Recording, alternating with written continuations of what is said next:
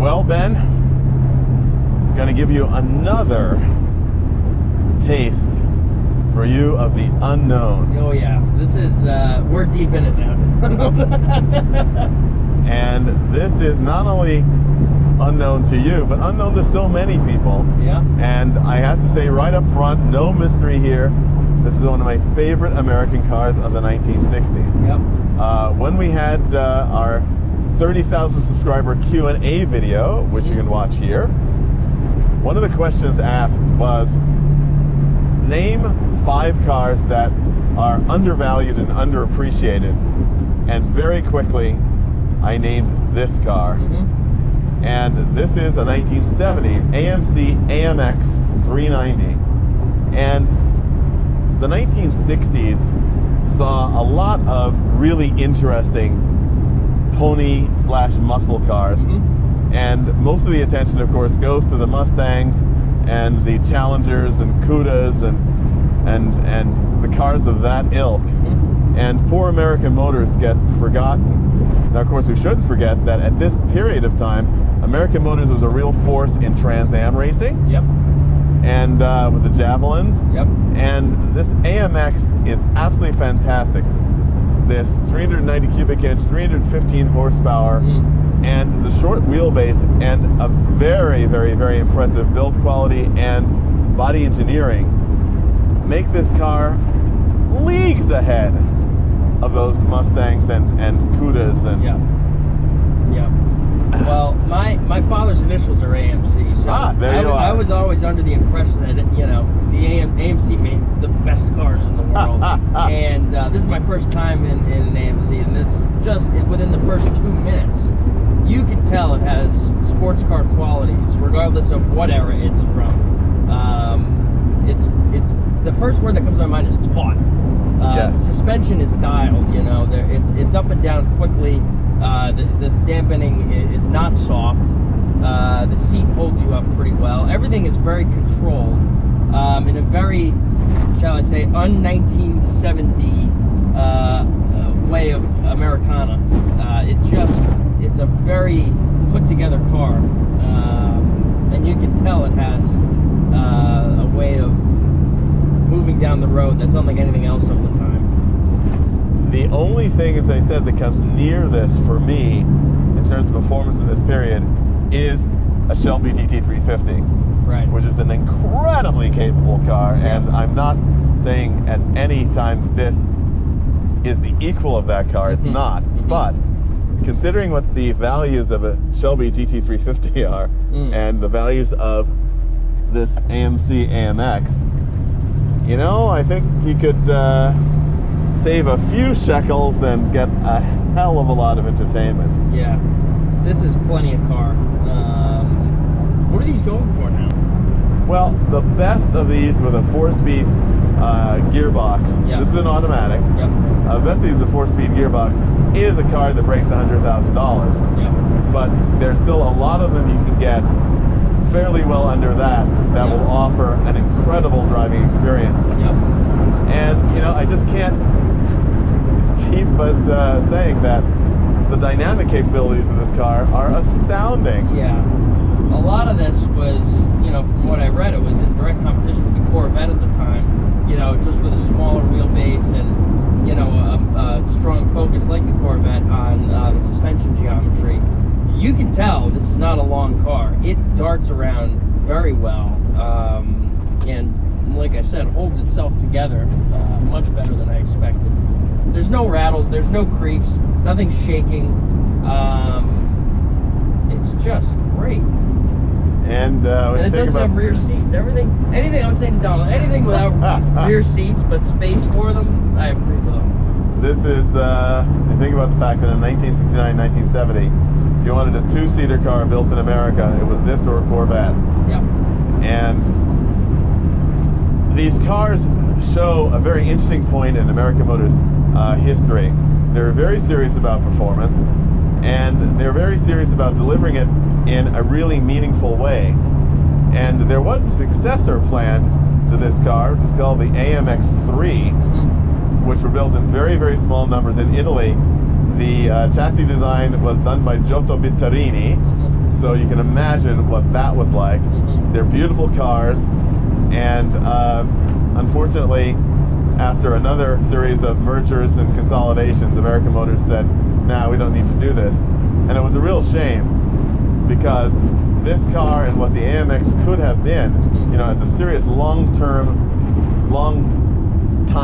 competitor in the sports car field. You know, we think about what Chrysler accomplished with the Viper years later.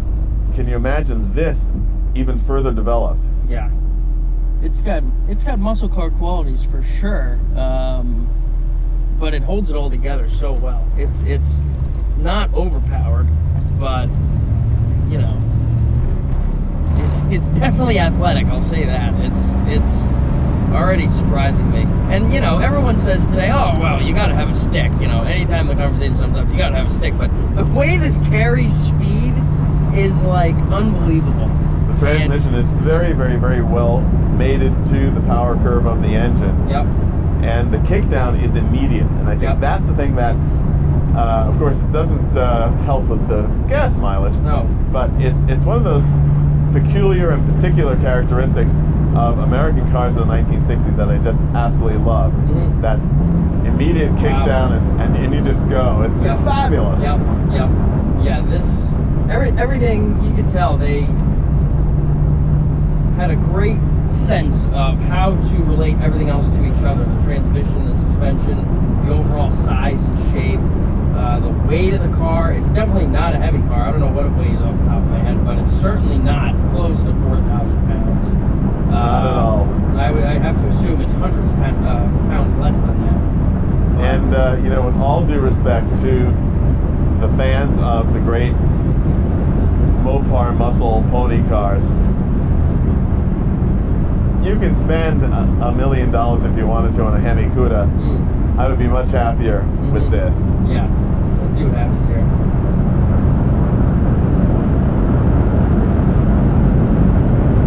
That's enough. Wow. Yeah, that's just easy power. But we're out here on these country roads in Virginia, and you know, with a Hemi Cuda, trying to do that and maintain your speed through these sweepers, you start to sweat and your you know, palms get a little itchy. But with this, you just stay on the throttle, right? I mean, it seems so balanced and, you know, so tossable. And very, very, very much of a piece. Right, it's all one piece, almost Porsche-like. And, you know, the modern equivalent that comes to mind is something like a C63 Mercedes almost. You know, that build quality, okay, yeah, we're talking about a modern Mercedes, but, you know, to be able to put power like this to the ground and maintain it through corners like this is something that is almost un-American. I mean, yeah, you mentioned the Viper and a Z06 Corvette, perhaps, a new one, but, you know, any other modern equivalent, you know, is to me, German, like, you know, a V8 M3 or a C63 like that, so there is nothing new in the performance realm, and it just goes to show that if a collector and an enthusiast looks beyond the obvious, right, and doesn't accept conventional wisdom, you can find amazing treasures like this one. Well, and that's what's interesting, is that so much of, you know, car clout today revolves around social media and how your collection looks in your driveway. What is your stitching looking like on the rear seat delete of your GT3 RS? But a lot of people aren't familiar with this car. There aren't videos on YouTube, you know, that, you know, shout to the heavens how great this car is, unlike this when it comes out. But how do you become familiar with a car like this? Like, how do you become introduced to this realm of American motoring? It's almost, I don't want to say obsolete today, but it's out of the main picture for sure. It is something that I've often said and observed, that when you open your mind, you discover the world. And not to dismiss anything, I'm a human being, I got my opinions like anybody else, but what I've learned over the years, and I think that this is something that you are very fortunate in being an intelligent, curious enthusiast at a younger age than most, that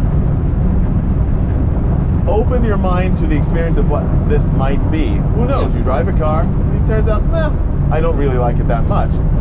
But when you realize the incredible possibilities that exist, yeah, it is absolutely extraordinary.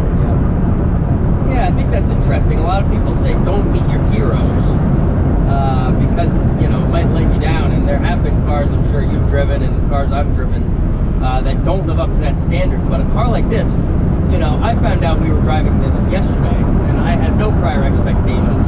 And this has exceeded everything I could have possibly, you know, imagined that this car would offer, you know, for a driving experience that's 52 years old. You know, this is something that you could roll right into Lime Rock with and have a great day and drive home. Like, as bizarre as that sounds, you're going to look at exterior shots of this and say, no, but when you look at it proportionally, compared to a 70 Mustang or a 70 Corvette with the long front nose, it's a sports car, like true and true. Again, it's one of my greatest pleasures is introducing people to the wonders of a car they haven't experienced before, especially a car that I happen to like very much. Like a certain Fiat Panda, maybe? Yeah, well, perhaps, but I won't bring that up again. But, you know, with this AMC AMX, I also say that the fact that you can have this kind of enjoyment, and I'm going to get back to, of course, my favorite thing, design. Yeah. This is, for me, the total package, because it not only is an amazing driving experience, but I also love the way this car looks. Oh, yeah. Well, the design is amazing. Yeah, I mentioned it reminds me of a late 80s Supra with the rear three-quarter design and kind of the swoop back spoiler. Everything about it is athletic, as I mentioned before, but it's proportionally correct. It's not like they just tacked on everything and tried to make it work. It was clearly very well planned and executed too. It's also one of those rare examples of a concept car that made it to production with very few changes. The AMX concept car was a beautiful thing, and I remember seeing it as a kid at the auto show, thinking, wow, this is astonishing, they'll never manufacture that. And then they did. And now, of course, there is also, with this car, which has the Go Pack option, with a modified suspension, dual exhausts, the extra instrumentation.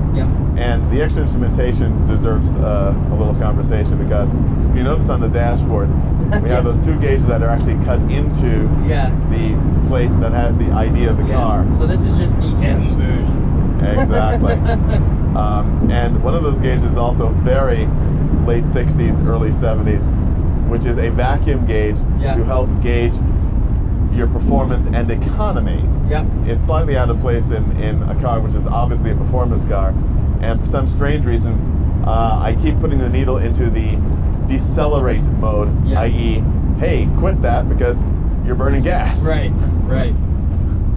I'm still amazed that I just looked at the odometer. It has 94,000, almost 95,000 miles, and nothing is rattling. Nothing. Which is also 95,000 miles of driving enjoyment. And I say that out there to all of you who suffer from a term that I recently saw and discovered, odometer lust, where the cult of the undriven car reigns supreme. That drives me nuts. It's absolutely insane, because first of all, it's sad.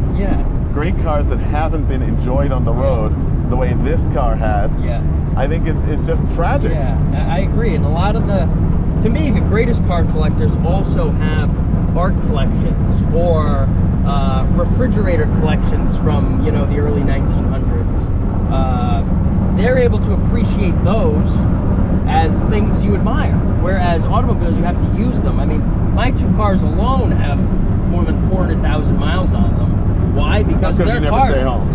Well, I never stay home. I can't sit still, but they're supposed to be driven. That's the art of the car, is that you buy it to use and enjoy and get you from one place to another. But you can't do that with a Picasso painting, which is why it stays on the wall. Drive your cars, people, please. Well, I love art, and I love architecture. And but art and architecture, as you said, can be enjoyed in their place. Of course. The car is art, it is music, it is design, it is in effect architecture that moves with you on a road in a fourth dimension, because you have the design of the car, the sound of the car, the feel of the car, and the feel of the road. Yeah, it's like having a guitar collection and just keeping them in a box. On the wall, exactly. Yeah, it's like you're supposed to use them. You're supposed to have bloody fingers. You're supposed to get paint chips and fix them. You're supposed to maintain your car. They perform better if you're using them, and this is a true example of that. If this car had no miles, I bet it would not be running as well as it is today. And not at all. Just everything about this is just eye-opening, but it's aged so well. So why don't people like these? Is it simply because they have a bad rap? Or? They don't know them. They think AMC, they think economy car, they think boring, they think poorly made. They think all these things because they've never experienced one of these cars. Yeah. Well, in the performance engineer, the vice president of AMC was, former Carrera Panamericana team president, and he clearly had an understanding of what needed to be included on this car and executed it so well. It's just phenomenal.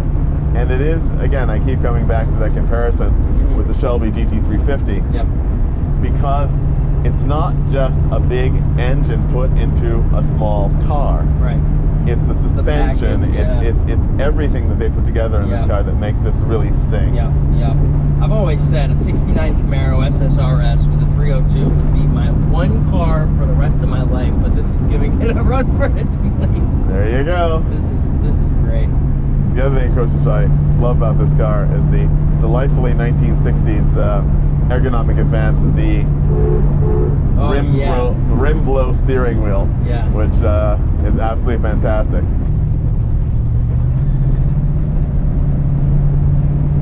So, my missionary work here is once again complete.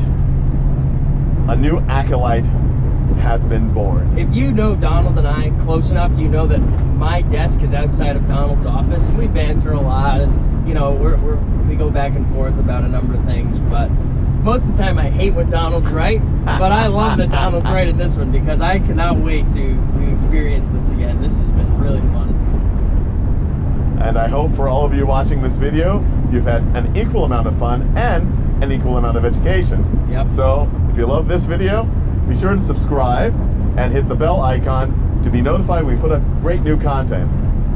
Thanks, man. Watch the ABS podcast. Absolutely. It's great. Lots of fun.